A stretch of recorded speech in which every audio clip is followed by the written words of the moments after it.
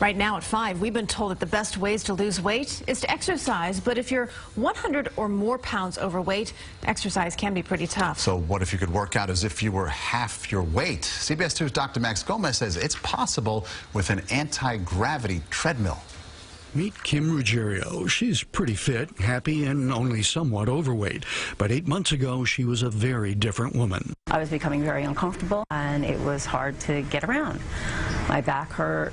That's because after 2 hip replacements, Kim's weight had climbed to 280 pounds, and at just 5'3", her BMI was 50, morbidly obese. When I saw pictures of myself, I was shocked at the person who I had become, and I did not want to be that person. Kim had obesity surgery last November, which jump-started her weight loss, but she knew that exercise would speed the process and help keep the weight off.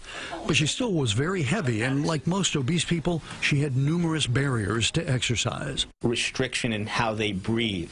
They also generate more heat, and as a result, all of those things limit their exercise tolerance. So bariatric surgeon Dr. Mitchell Roslin hit on the idea of using a unique machine to help his patients exercise.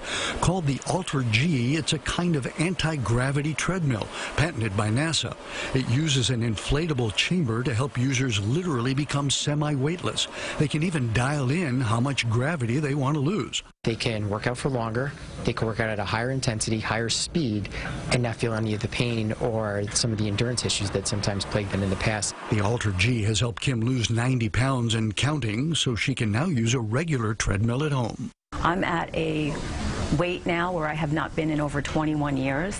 I'm off all of my medications. I feel fantastic. And because the AlterG can lift as much as 75% of a person's weight off, it's also used for prehab, getting an obese person in better shape before surgery.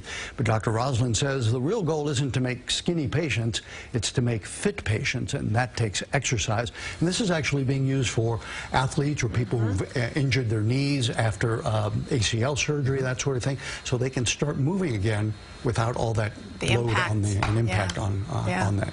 They don't Even have those hips, at my right? gym, by the way. Where can I find one of those things? I'll hook you up. Please do. But it also helps with the hips, too, like with hip injuries. Any sort of lower extremity where you want to take the load off the lower extremities. AlterG. All right. AlterG. Follow up with you. Sounds like a DJ. Okay. AlterG. Thank you, Dr. Thank you, Dr. Max.